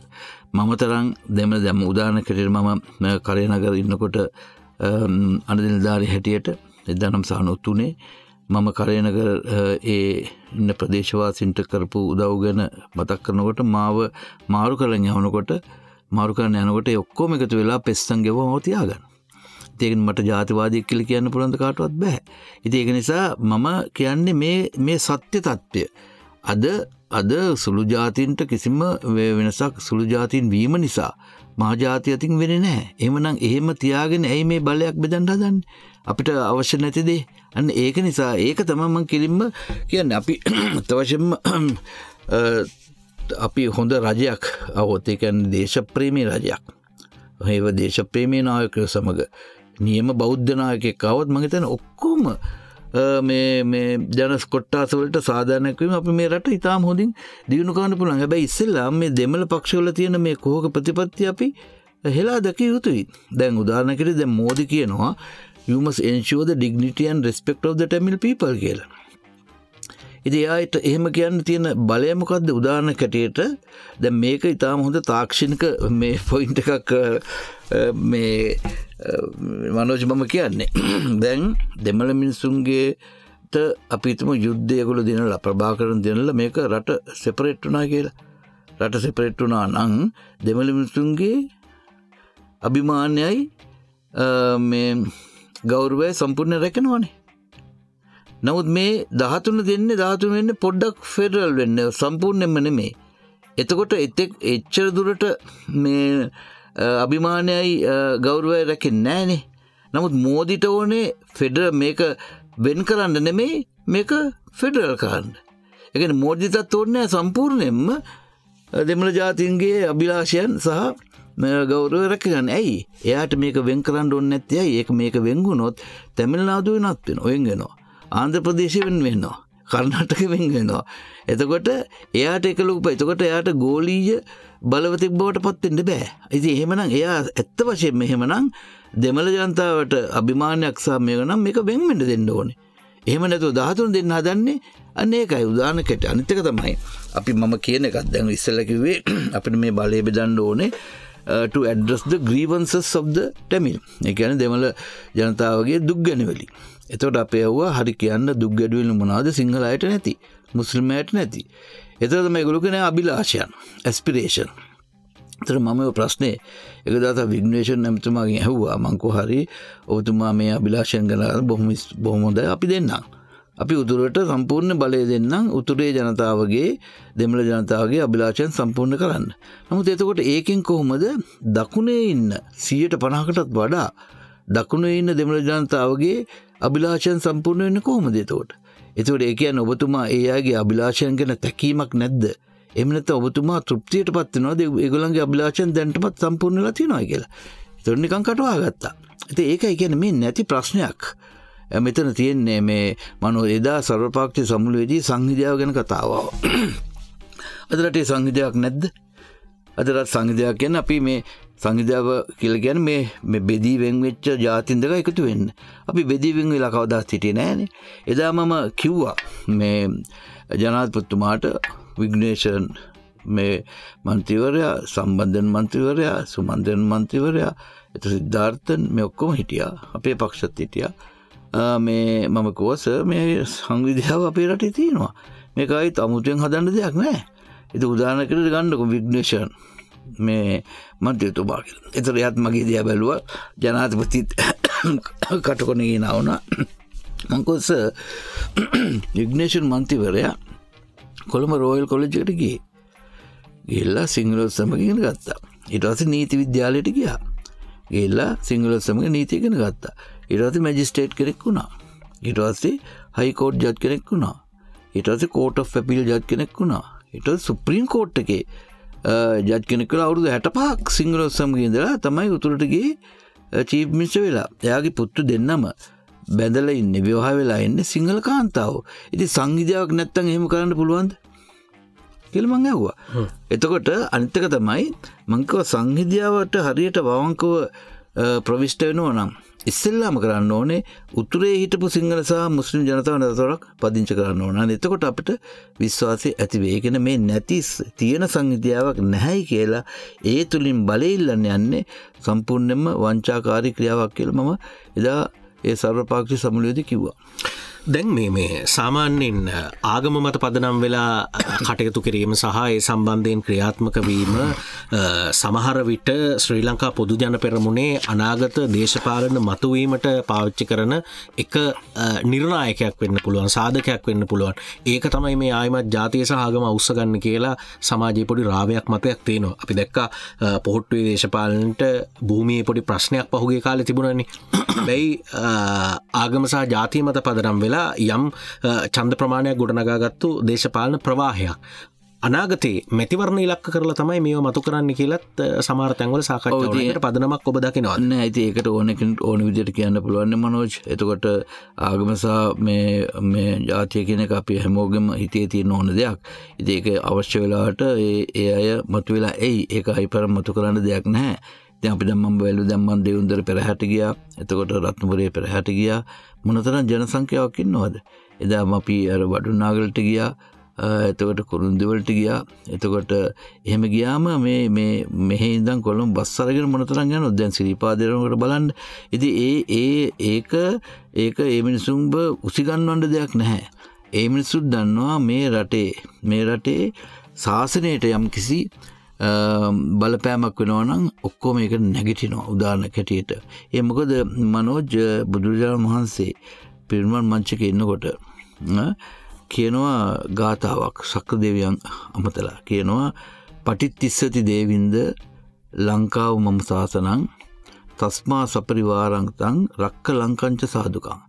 කියන්නේ පටිච්චසි දේවියන් කියන්නේ පටිච්චසපින් කියන්නේ ප්‍රතිෂ්ඨාපනය වෙනවා. දේවින්ද කියන්නේ දෙවියන්ගේ නායකයා කියන ශක්‍ර දෙවියාට කියනවා ලංකාව මම සාසන මගේ ශාසනය ලංකාවේ තමයි පීඨ වෙන්නේ. තස්මා ඒ නිසා සපරිවාරං කියන්නේ පිරිවර සහිතව රක්ක ලංකංච සාදුකං ලංකාව මනාසේ ආරක්ෂා කරන්න කියලා කියනවා සක්‍ර දෙවියන් වහන්සේට. සක්‍ර දෙවියන් වහන්සේ එක දෙනවා උපුල්වන් දෙවියන්ට. උපුල්වන් දෙවියන්ට ඒ වෙනුවෙන් ශාසනය ආරක්ෂා කරන සිංහලයෝ. මොකද භික්ෂුන් වහන්සේලාට සිව්පසෙන් මේ සංග්‍රහ කරන්නේ සිංහලයෝ. එතකොට මේ ශාසනය අපි ආරක්ෂා කරන්න ඕනේ. ශාසනය ආරක්ෂා කළොත් තමයි ධර්ම පවතින්නේ. මණික කියන්නේ දහම නම් මණික ආරක්ෂා කරන කරුණුව තමයි ශාසනය. කරුණුව විනාශ වුණොත් මණික අනතුරේ, ශාසනය විනාශ වුණොත් දහම අනතුරේ. මාලදිවයින බෞද්ධ රාජ්‍යයක් අවුරුදු 200කට ඉස්සෙල්ලා. අද සම්පූර්ණ අබෞද්ධ වෙලා තියෙන්නේ ශාසනය විනාශ වෙච්ච නිසා. මැලේසියාව, ඉන්දුනීසියාව, ඇෆ්ගනිස්තානය, පාකිස්තානය බෞද්ධ රටවල් අද අබෞද්ධ වෙලා තියෙන්නේ ශාසනය විනාශ වෙච්ච නිසා. ලංකාව අවුරුදු 2000 ගණන් තිස්සේ මේ ආරක්ෂලා තියෙන්නේ අපි ශාසනය ආරක්ෂා කරන නිසා. ශාසනය වෙනසනකොට මේ පක්ෂය ඇවිල්ලා බොරුවට මිනිසුන්ට කියන්න ඕන නෑ. මිනිසුන්ගේ හදවතට දැනනවා. ඒක අපි බුදුහාඳුරන්ට අපි දුන්න පොරොන්දුවක් හැටියට තමයි සලකන්නේ. මේ ශාසනය විනාශ වෙන්න අපි කවදාවත් ඉඩ දෙන්නේ නැහැ. ඒ ශාසනය හරියට තිබ්බොත් පමණයි අනිකුත් ජාතීන්ටත් අනිකුත් ආගම් වලටත් මේක සුවසේ ඉන්න පුළුවන්. මේ රටේ මොනතරම් කොවිල් හැදෙනවද? මේ රටේ මොනතරම් මුස්ලිම් පල්ලි හැදෙනවද? මේ සිංහල බෞද්ධ රටක් නිසා. ඉතින් ඒක තමයි අපි කියන්නේ. ඉතින් ඒක වැරදි විදියට අර්ථකථනය කරනවා නම් ඒක ඊටාම කුමන්ත්‍රණයක් හැටියට තමයි දකින්නේ. අපි මේ විරාමයක් ගන්න සූදානම්. මීට කලින් අර එක තැනක් මතු කරන්න මට හිතුණා අර කුරින්දි සම්බන්ධයෙන් ප්‍රශ්නේදී ඔබතුමා එතනට ගිහිල්ලා මැදිහත් වුණානේ. හැබැයි පාර්ලිමේන්තුවට ඇවිල්ලා තමයි ප්‍රකාශය කරේ. ඒ කියන්නේ වරප්‍රසාද නිසා අධිකරණය ගැන අපිට මොනවද කියන්න බෑනේ. ඒක ලැජ්ජ වෙන්න ඕනේ නැහැ. ඒකට කියන්න මනෝජ්. ඒක අධිකරණය සම්බන්ධයෙන් අපිට මොනවද කියන්න බෑ. ඉතින් අධිකරණය සම්බන්ධයෙන් අපිට ඊට මාස දෙකකට ඉස්සෙල්ලා සුමන්දිරන් මොනවද කිව්වේ? සුමන්දිරන් කිව්වනේ ශේෂ්ඨාධිකරණයේ මන්ත්‍රීවරුන්ට කියන්න ලියවන්න බැරි නම් වහාම ගෙදර යන්න කියලා. ඉතින් ඒකට ඔය නීතිඥ සංගමයෙන් ලියුම් ආවේ නැහනේ. ඒකට මේ කොයිද කල්මුනේ සාමුළු තිබුබල නීතිඥවරු පෙළපාල ගියේ නැහනේ. ඉතින් මම එච්චර දෙයක් කිව්වේ නෑ මේ පාර්ලිමේන්තුවේ වරප්‍රසාදය ඇතුලේ. නමුත් අධිකරණය ගැන සම්බන්ධයෙන් මොන හරි කියනවනම් අපි තාම පරිස්සම් වෙනවා. අධිකරණය අපිට ගරු කරනවා. මෙතනත් අගෞරව කිරීමක් නෙමෙයි කළේ. ඒකේ විදිහට ඒගොල්ලෝ අර්ථකථනය කළා. ඒකට මට කරන්න දෙයක් නැහැ. දැන් මේ අපි ආර්ථික මේ කාරණාවකට යන්නේ. හැබැයි ඒකත් දේශපාලනට සම්බන්ධයි. අපි දැක්කා මේ රජය ආර්ථික ස්ථායීකරණ වැඩපිළිවෙල යටතේ සමහර රාජ ව්‍යවසායන් ප්‍රතිව්‍යුහගත කරන්න එහෙම නැත්නම් පුද්ගලීකරණය කරන්න උත්සාහ කරමින් ඉන්නවා. දැන් ඒ අතරේ ටෙලිකොම් ආයතනය ප්‍රතිව්‍යුහගත කිරීම එහෙම නැත්නම් පුද්ගලීකරණය කිරීම සම්බන්ධයෙන් ජාතික ආරක්ෂාව පිළිබඳ ආංශික අධීක්ෂණ කාරක සභාවේ සභාපතිවරයා විදියට ඔබ ප්‍රකාශයක් කරා ටෙලිකොම් ආයතනය විකිණීමත් එක්ක ජාතික ආරක්ෂාවට ප්‍රශ්නයක් වෙනවා කියලා. ඔබ විතරක් නෙවෙයි මං හිතන්නේ ආංශික අධීක්ෂණ කාරක සභාව නියෝජනය කරන සමහර മന്ത്രിවරු පවා ඒ අදහස හිටියේ නෑ. ඔවුන් ඒක අවසාන වාර්තාව දැක්කේ නෑ කියලාත් කිව්වා කියලා මම දැක්කා. එතකොට රජයත් ඒ ස්ථාවරය පිළිගත්තේ නෑ. ඒ පිළිබඳව හොයා බලන්න ඕන කියලා කිව්වා. ඒ වගේ ප්‍රකාශයක් කරන්න පදනම් වුණු කාරණා මොනවද මන්ත්‍රීතුමා? මෙහෙමයි අපි දැන් තාක්ෂණයෙන් වැඩ කරන්නේ මනෝජ්. ඉතින් උදාහරණයක් හැටියට දැන් ඒ සමහර මන්ත්‍රීවරු මේක දැක්කේ නැහැ කියන එක අපි පිළිගන්නේ නැහැ. ඉතින් මම ඇහුවාම ඒගොල්ලෝ කිව්වා එහෙම කියලාත් නැහැ කියලා ඒගොල්ලෝ. ඒක වෙනම දෙයක්. මේකට අර ඒ තියෙන මේ වාර්තාවට විරුද්ධව කරුණු රැස්වීමේදී ඒකත් ඒගොල්ලෝ අරන් තියෙනවා මේ ඒක ශක්තිමත් කරන ඒගොල්ලන්ගේ තර්කය. එතකොට මොකද මේක අපි කණ්ඩායමක් ඉන්නවා 11 දෙනෙක් පමණ. චමල් රාජපක්ෂ මැතිතුමාත් මේක ඉන්නවා. එතකොට ප්‍රදීප් පුඳුකට ඒ වගේ මේ කවුද චන්දමි විරක්කොඩි ඒ වගේ අනිත් පැත්තේ හැම පැත්තෙම ඉන්නවා. එතකොට මේ 11ක් නැත්නම් 12 දෙනෙක් ඉන්නවා. එතකොට ඒ අය ඔක්කොම සාමූහිකව එකතු වෙලා තමයි මේ අපි ඉස්ලාම් ටෙලිකොම් එකේ ඒ කාර්ය මණ්ඩලය ගෙන්න ගත්තා. ඊට පස්සේ අපි වෙනම විශේෂඥයෝ සමග කතා වෙලා තමයි මේ තීරණය ගත්තේ.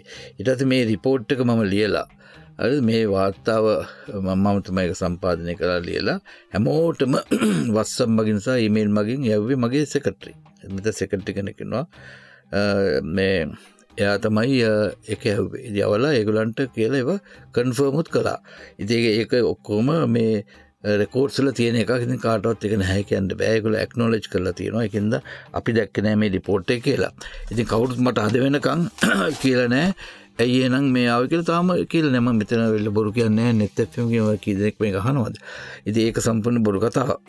මම කියන්නේ ජාතික ආරක්ෂාව කියන එක කියන්නේ මේ හමුදාව අරගෙන නාවික හමුදාව මුහුදෙනුයි ගුවන් හමුදාව අහසෙනුයි මේ යුද හමුදාව ගොඩනුයි රට ආරක්ෂා කරන එක පමණක් නෙමෙයි. ජාතික ආරක්ෂාවට හැම එකක්ම අයිති වෙනවා. ආර්ථික ආරක්ෂාව, සෞඛ්‍ය, අධ්‍යාපනය, පරිසර මේ සියල්ලක්ම ජාතික ආරක්ෂාවට රුජුව වක්කව සම්බන්ධය දෙන දෙයක්. එතකොට ටෙලිකොම් එක තමයි රජයේ සංනිවේදන වාහකයනේ. රජය විසින් රජයට අයිති එකක් ඒක. එතකොට මොබිටෙල් කියන්නේ ජංගම දුරකථන. එතකොට ටෙලිකොම් කියන්නේ ලෑන්ඩ් එක දුරකථන. එතකොට අන්තර්ජාලය මේ සියලු දෙයක්ම අයිති. ඉතින් මේවල අපිට දැන් මෙතන ඔක්කොම විස්තර කියන්න බෑ. නමුත් මේකේ යම් සමහර දත්තයන් මේක රැස්ලා තියෙන සමහර දත්තයන් සමහර බැංකු වල දත්ත තියෙනවා, පාස්පෝර්ට් වල තියෙනවා, එතකොට හැඳුම්පත් වල තියෙනවා. මේ දත්තයන් ඇයි අපි වෙනත් කෙනෙක්ට දෙන්නේ? මේක ලාභත් ලබනවා නම් මොන ලාභ ලබන සම්පූර්ණයෙන්ම මේ යටට ගිහිල්ලා තියෙන එකක් නම් ඔන්න ඕක දුන්නට කමක් නැහැ කියලා කියන්නේ අපිට කරගන්න බැරුවනේ. මේ අපි ඉතාලමුදින් කරගෙන නවතාක්ෂණයටත් යමින් තියෙනවා නම් කොහොමද එක්ක අනන්තික තමයි මේකේ තියෙනවා මේ ආරක්ෂක විධිවිධාන තියෙනවා මේකේ. ඒ ආර්ථික විධිවිධාන තියෙන්නේ ජාතික ආරක්ෂාව සඳහා. එතකොට පුද්ගලික ආයතනයකට මේක දුන්නොත් වෙන්නේ මොනෝජ්? ඒගොල්ලෝ ජාතික ආරක්ෂාවට එච්චර අවධානයක් යොමු කරන්නේ නැහනේ. මොකද බොහෝ වෙලාවට මේක ගන්න ආයතනයේ පිටරටක මේ අතක් නේ. පිටරටක සෙක්ෂන් ලංකාවේ නෙමෙයිනේ. ලංකාවේ කම්පැනියක් මේක ගන්නෙ නැහනේ. මේ ගන්නේ පිටරට ඉතින් පිටරට එක්කෙනෙක්ට අපේ රටේ ජාතික ආරක්ෂාව ගන්න එයාට වොරි වෙන්න දෙයක් නැහනේ. එතකොට මේ ජාතික ආරක්ෂාව සඳහා කරන කවුන්ටර් මෙෂර්ස් ඒ කියන්නේ ඒව වළක්වන්න තියෙන ඒවලට විශාල මුදලක් යනවා නම් ඒ මුදල් ඒගොල්ලෝ ආයෝජනය කරන්නේත් නැහැ. ඉතින් මේ වගේ තාක්ෂණික දේවල් බොහෝ දුරට කල්පනා කරලා බලලා තමයි අපි මේ වාර්තාව යවුවේ. ඉතින් වාර්තාව යවුවා මේ ආංශික අධීක්ෂණ කමිටු තියෙන්නේ මොකටද? ඒ පාර්ලිමේන්තුවට ඒ වාර්තා ඉදිරිපත් කරන්නේ මොකටද? මොකද ඒවල තියෙන ඒවා බලලා අපිත් එක්ක කතා කරලා ඒ සම්බන්ධයෙන් ප්‍රතිපත්තිමය තීරණයක් ගන්න. ඉතින් මේක පත් කළ හැටිය මේක දුන්න හැටිය අපි මේක පිළිගන්නේ නැහැ කියලා කියන්නේ මේ කියවන්නේ නැතුව ඒක ඉතාම බොළඳ වැඩක්. අපි දැක්ක අමාත්‍යවරු පාර්ලිමේන්තුවේදී පවා කිව්වා මේ පිළිබඳව අපි සොයා බලන්න ඕන, පරීක්ෂණ කරන්න ඕන. මේක මෙහෙම දෙයක් වෙන්නේ නැහැ. එහෙම තියෙද්දි සමහර තැන්වල කියුණා සරත් වීරසේකර මන්ත්‍රීවරයා හිතාමතා කරපු වැඩක් විදිහට. ඇයි එවැනි තත්ත්වයක් වුණේ? හැබැයි මං කියන්නේ මේ පිටින් නෙමෙයි, ආණ්ඩුවම තමයි කිව්වේ මේක පිළිගන්න බෑ කියලා. එහෙම තමයි කියන්නේ. ආණ්ඩුවෙත් සමහර අය ඉන්නවනේ මේ මොනවාද අද තියෙන දේවල් සම්පූර්ණයෙන්ම ඕ කියලා කියන්නේ. ඉතින් ඒක නිසා මේ ජාතික සම්පත් විකුණන ගැන ඇත්ත වශයෙන් මගේ වෙනම එකට තියෙනවා. මේ ලාභ ලබන ජාතික මේ ආයතන මේ වගේ ව්‍යවසායන් අලෙවි නොකළ යුතුයි කියලා අපේ මැතිවරණ ප්‍රකාශයේ තියෙනවානේ. ඉතින් ඒකත් මේකට විරුද්ධයම. නමුත් ඒක නෙමෙයි අපි මෙතෙන්දී බැලුවේ. මම බලන්නේ මේකට ජාතික ආරක්ෂාව පිළිබඳට යම් කිසි බලපෑමක් ඇති වෙනවද කියලා. ඒක මම තනියෙන් ගත්ත තීරණයක් නෙමෙයි. මම තමයි සභාපතිවරයා. මම අනිත් අයත් එක්ක කතා කරලා ඊට පස්සේ මේ සාකච්ඡා කරලා විශේෂඥයන්ගෙන් දැනුම අරගෙන වාර්තාව දීලා මාසයක් ඒ හැමෝටම ඒක දුන්නා. ඒකට අග්‍රී වෙනවා නම් වෙන්න, එහෙම නැත්නම් ඒකට අග්‍රී වෙන්න බැරි නම් කියන්න මේ එතකොට එහෙමනම් අලුතෙන් දේවල් ලියන්න ඕන නම් ඒකත් අපිට දන්වන්න කියලා මාසෙත් දුන්නා. ඉතින් කවුරුත් එක්ක කිව්වේ නෑ. ඊට පස්සේ මම මේ රිපෝට් එක දුන්නාට පස්සේ වුණත් කවුරුත් අද වෙනකම් මාත් එක්ක කතා කරේ නෑ. එක්කෙනෙක් විතර ප්‍රදීප් පුදුකට මන්ත්‍රීතුමා විතරක් මේ රිපෝට් එක දැකලා ඉස්සෙල්ලා මට කියලා තිබ්බා. ඇයි එහෙනම් මේ ඩයලොග් එකත් එහෙනම් ඩයලොග් එක සම්පූර්ණයෙන් පෞද්ගලීකරණය නේ. ඇයි ඒක නැත්තේ කියලා. ඒතර මම එයාට කිව්වා ඩයලොග් එක රජයේ එකක් නෙමෙයි. රජයේ දේවල්, රජයේ බැංකු, රජයේ ආයතන, රජයේ එතකොට සිකියුරිටි කවුන්සිල් මේ ආරක්ෂකමයි මේ සිවිල් මොමාති ඔක්කොම කරන්නේ ඩයලොග් එකේ නෙමෙයි. කරන්නේ ටෙලිකොම් එකේ. ඉතින් ඒතරයි කිව්ව මෙයා ඒක පිළිගත්තා. එයා විතරයි ඒක කිව්වේ. අනිත් අය ඒකවත් කිව්වේ නෑ. නමුත් ඒ කියන්නේ කවුරුත් අද වෙනකම් පරීක්ෂා තිබ්බනම් බොහොම හොඳයි. ඉතින් නමුත් තිබ්බේ නෑ පරීක්ෂා තිබ්බෙත් නෑ නේද? එහෙනම් පරීක්ෂා තියන්න එපා. හැබැයි අද තියයි හෙට තියයි වගේ තත්ත්වයක් තිබෙනවට නෑ තිබ්බේ නෑ. දැන් මේ ඔය රාජ්‍ය ව්‍යවසායන් පෞද්ගලීකරණය කිරීම, ප්‍රතිව්‍යුහගත කිරීම, අර ඔබත් කිව්වා සමහර ආයතන ලාභ ලබනවානේ කියලා. හැබැයි සමහර ව්‍යාපාර තියෙනවා ලාභ ලබනවා. හැබැයි තරඟකාරී වටපිටාව ඇතුලේ අපිට ලබා ගන්න පුළුවන් උපරිම වෙළඳපොළ කොටස එච්චරද? උපරිම ලාභය එච්චරද කියන ප්‍රශ්නයක් තියෙනවානේ. කාර්යක්ෂම නැත්නම් වැඩපිළිවෙල සාර්ථක නැත්නම් සමහරලාට තරඟකාරී සමාගම් ඊට වැඩිය ලාභ ලබනවා. ලාභ තමයි. හැබැයි ඊට වැඩිය ලාභ ලබන්න තිබුණා කියන අදහසත් මේ වෙලාවේ සාකච්ඡා වෙනව නේද? මෙහෙමයි මනෝත්. දැන් ඉතින් ඔබතුමා කියන්නේ අපේ රටේ ඒ වගේ දක්ෂ අය නැද්ද? අපේ රටේ දක්ෂ නාසයකේ ඉන්න ගොඩක් මේ විද්‍යාඥයෝ අපේ රටේ. අපේ රටේ මම එදත් කිව්වා දැන් අයිපරමක් කියන්න ඕනේ.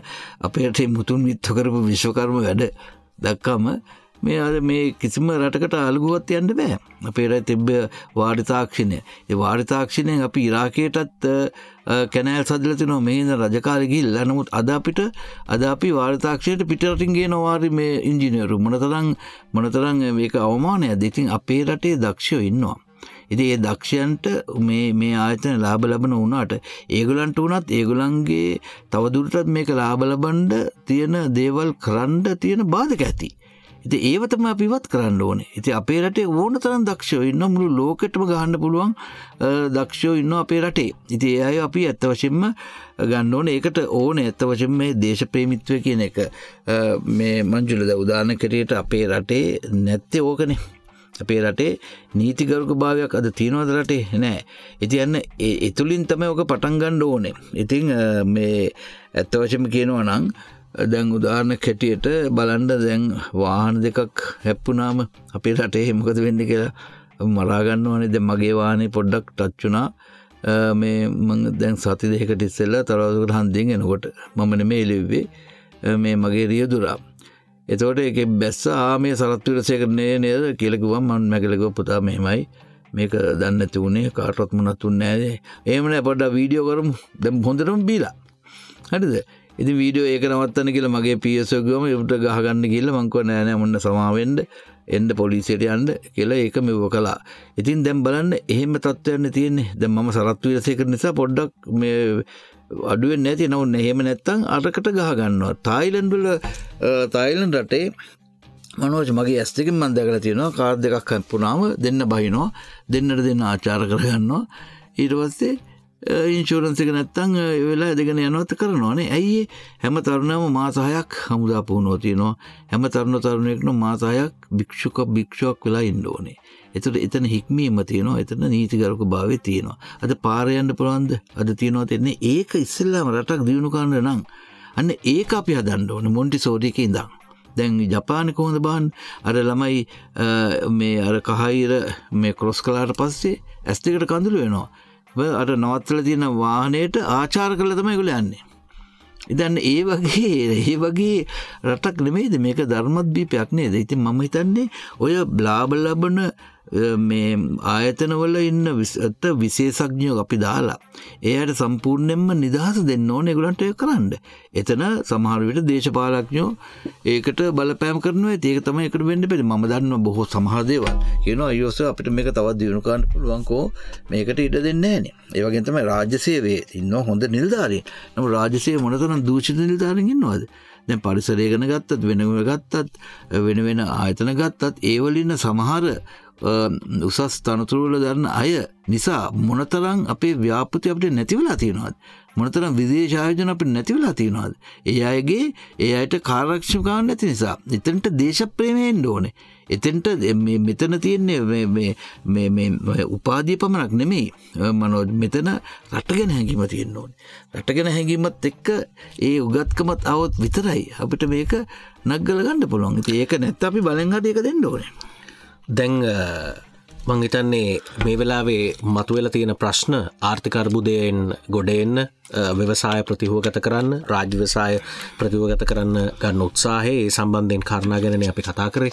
ඔය අතරේ මං හිතන්නේ විපක්ෂයේ බොහෝ දේශපාලන පක්ෂ මැතිවරණයක් අපේක්ෂාවෙන් ඉන්නවා. පෝට්ටුව නියෝජනය කරන සරත් වීරසේකර මන්ත්‍රීතුමත් මං හිතන්නේ මේ වෙලාවේ පෝට්ටුව මුහුණ දීලා තියෙන තත්ත්වෙත් එක්ක මැතිවරණයකට කැමති නැද්ද? නෑ, මම නම් කැමති නැහැ. දැන් මැතිවරණයකට කොහොමදත් එන්නේ මැතිවරණයේ සයන ලොකු වියදමක් යනවා. මම හිතන හැටියට ජනාධිපතිතුමාගේ අපේක්ෂකත්වයේ තියෙන්නේ එන අවුරුදු අප්‍රේල් මැයි වෙනකොට ජනාධිපතිවරණයක් තියන්න. ඉතින් ඒත් සල්ලි ඕන. ඔව්, ඒක තමයි. ඉතින් ඒක එයාගේ අභිමතයන එක, එයාගේ ඩිස්කෂන් එක. ඉතින් මම හිතන්නේ මේ වෙලාවේ දැන් මේ තියෙන ආර්ථික අර්බුදයත් එක්ක, මේ තියෙන ජන අසහනයත් එක්ක, මේ අපි වැටලා තියෙන තත්ත්වයත් එක්ක දැන් මේ මැතිවරණයක් තිබිය යුතුයි කියලා. ඉතින් මේ අපේ දැන් තියෙන රජයේ කාලේ එහෙම යයි. ඉතින් ප්‍රෙසිඩන්ට් ඕන නම් එයාට ඕන වෙලාවක දැන් අවුරුදු 2කමාරක් ගිය නිසා ඕන වෙලාවක මේ රජය මේ එතුමාට විසුරුව හරින්න පුළුවන්. මම හිතන්නේ එතුමා විසුරුව හරි කියලා. එතකොට මේ ඒක නිසා ජනාධිපතිවරණයක් වෙනකන් අපි සාමාන්‍ය දැනීම හැටියට මේ මැතිවරණයක් තියන්නේ. ඒ දැන්ට මැතිවරණයක් අනවශ්‍ය කරන මතය තමයි මත් ඉන්නේ. හැබැයි මං හිතන්නේ දේශපාලන පක්ෂ ආණ්ඩුව ඇතුලේ සූදානමක් තියෙනවා. මම හිතන්නේ මේ වෙනකොටත් ආණ්ඩුවේ කණ්ඩායම් පොහොට්ටුවේ ඉඳලා පොහොට්ටුවේ නයින් වුණු කණ්ඩායම්, හැබැයි මේ වෙලාවේ තනතුරු දරන කණ්ඩායම් එකතු වෙලා දේශපාලන පක්ෂ බිහි කරන්න සූදානම් වෙනවා කියලා ආරංචිය.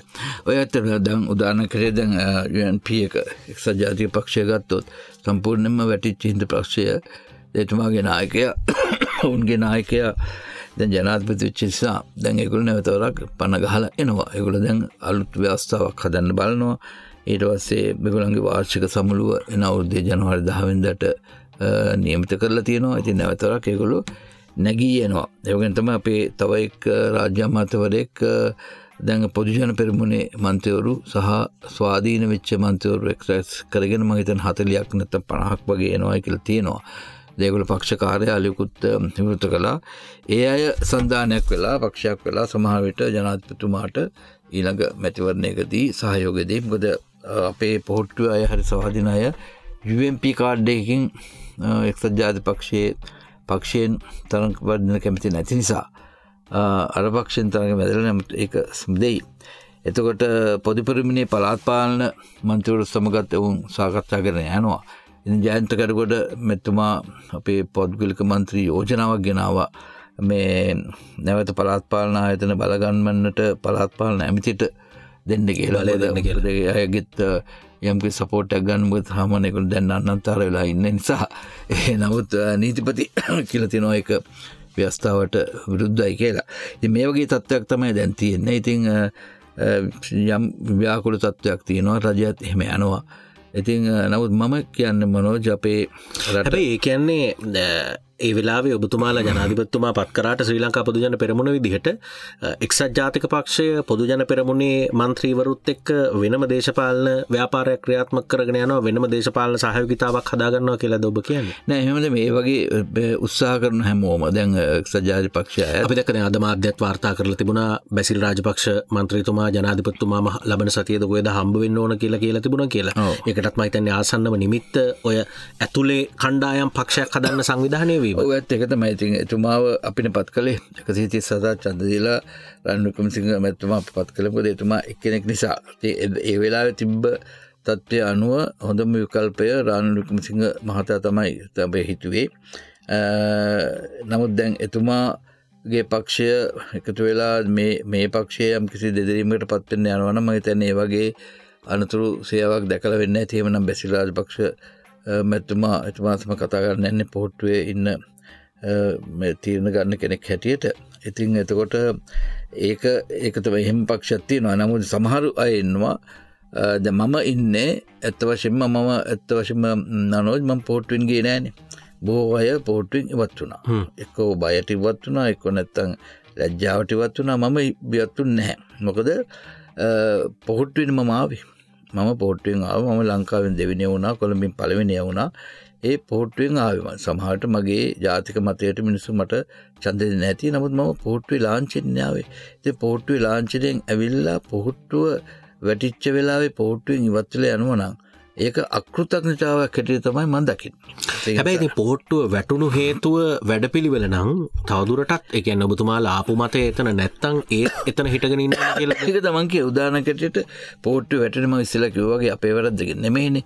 දැන් පොට්ටුව වැටෙනවා නම් මම හිතන්නේ දැනට එතකොට 13 ක්‍රියාත්මක කරන්න යනවා නම් රට බෙදන්න යනවා නම් රටේ යම් කිසි වෙනත් රටක් සමග එකතු වෙලා රට විකුණන්න යනවා නම් ඒ වගේ රටකට යම් කිසි හානියක් වෙනවා නම් එදාට සරත් විරසේකර පොට්ටුවෙන් යයි පොට්ටුව ඒකට උදව් කරනවා නම් පොට්ටුවත් ඒ මතේ ඉන්නවා නම් එතකොට තමයි එතකොට මට සාධාරණ හේතුවක් තියෙනවා. ඒතර මගේ හිතටත් එකගයි.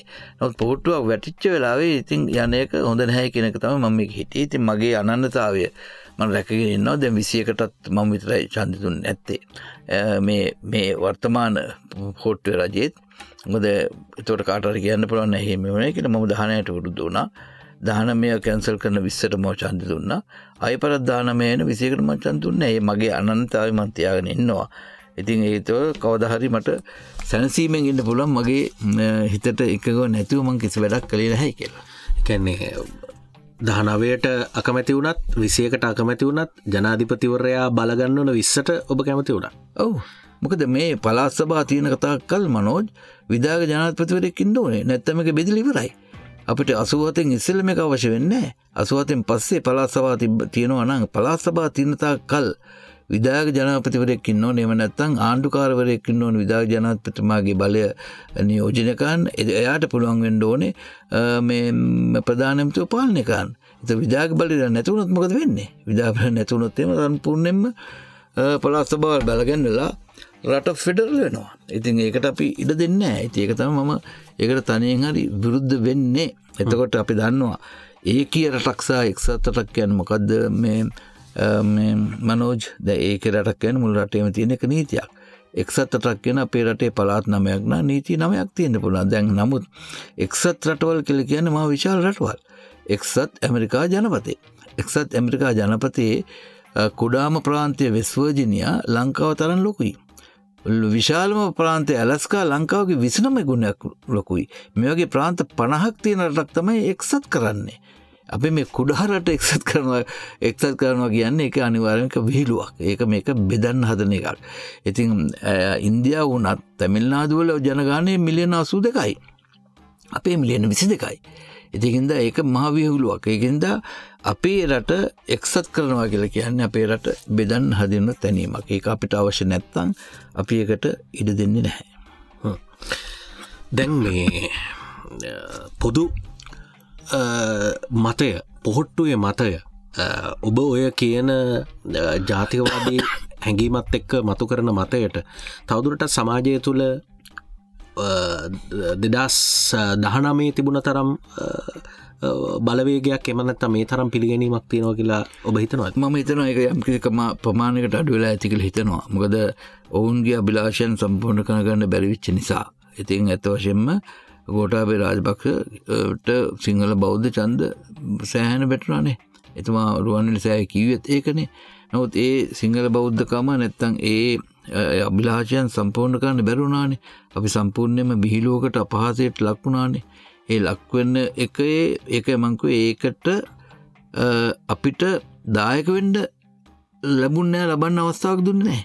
අන්න එතන තියෙන ප්‍රශ්නේ. අපිට තියෙන හේතුව ඒක නිසා යම්කිසි අසහනයක් යම්කිසි දුකක් නිසා ඒ තත්ත්වය දැන් වෙනස් වෙලා ඇති කියලා මාත් හිතනවා. නමුත් ඉතින් මිනිසුන් බුද්ධිමත් නම් ඒගොල්ලෝ අවබෝධ කරගන්න ඕනේ ඒක ඇයි එහෙම වුනේ කියලා. ඒක තමයි අපි දැන් දෙකටම කියගෙන යන්නේ. දැන් මම මගේ කතාවට පස්සේ ගොඩක් අය කියනවා ඒක ඇත්තේ නම් ඒ අපි හිතුවේ මෙහෙමයි කියලා. දැන් ඔබතුමා කියන එක ඇත්තනේ. අපිට විදේශ පේෂණාවේ නැත්තම් අපිට සංචාරකාවේ නැත්තම් අපි තියෙන සංචිතයත් පිළිගන්න කරන අපි ණය ගත්තෙත් නැත්තම් එතකොට අපි කොහොමද මේක ගෙනියන්නේ නේ? ඉතින් ඒ වගේම තමයි පැත්තෙන් අපේ නීතිය තිබෙත් නෑ ඉඳලා හිටලා එන නැවත් මොනතරම් මේ වංචා කළාද? මොනතරම් තෙල් ගබඩා කළාද? සෞදි අරාබියේ තියෙන තෙල් නැව 8ක තෙල් තිබ්බනේ ගෙවල් වල. සාමාන්‍ය එක ඉන්ධන හලකට දවස් 3ක සැරයක් ඩෝස් බවුසර් එකක් එන්නේ. අරගලේ කාලේ දවසට බවුසර් 3ක් ඕන වුණා. ඒ කියන්නේ තියෙන එකත් ඒකයි මං කිව්වේ මෙතන දේශප්‍රේමීත්වයක් නැති එක තියෙන්නේ මෙතන මනෝජ්. එතන පොඩි සැකයකුත් මතු කරනවා. අපි දැක්ක පොහොට්ටුවේ මහලේකම්වරයා කියනවා ගෝඨාභය රාජපක්ෂ ජනාධිපතිතුමා ගිහිල්ලා රනිල් වික්‍රමසිංහ ජනාධිපතිතුමා ආවා. හැබැයි රටට එක ඩොලර් එකක්වත් ආවේ නැහැ. හැබැයි තෙලුත් තිබුණා ගෑසුත් තිබුණා කියලා. ඒක මොකද ඒ සැකී කියන්නේ ඒක හරියට අපි ඒක කන්ට්‍රෝල් කරේ නෑනේ. මම ඇත්ත වශයෙන්ම කිව්වා පුළුවන් නම් ඔය ත්‍රිරෝද රතවලට ඒ කියන්නේ ඒක රනිල් වික්‍රමසිංහ ජනාධිපතිතුමාගේ දක්ෂතාවය වෙන. මෙහෙමයි දක්ෂතාව කියන්නේ මෙහෙමනේ නීතිය රැකපේකුනේ කලේ. දැන් නීතිය රැකලා QR කෝඩ් එකට දුන්නා. ඒක ඕකදයි ගෝඨාභයට කරන්න බැරුනේ. එතකොට අරගලය තියෙනවා දැන් අන්තරයට එන්න පුළුවන්. එනකොටම මේ කඳුළු ගෑස් ගහලා එලවනවානේ. එතකොට එතුමා ආවට පස්සේ අරගලයට මොකද උනේ? පැය 24ක්වත් දුන්නේ නැහැ නේ ගහලා එලවුවානේ. ඉතින් මොකද උනේ?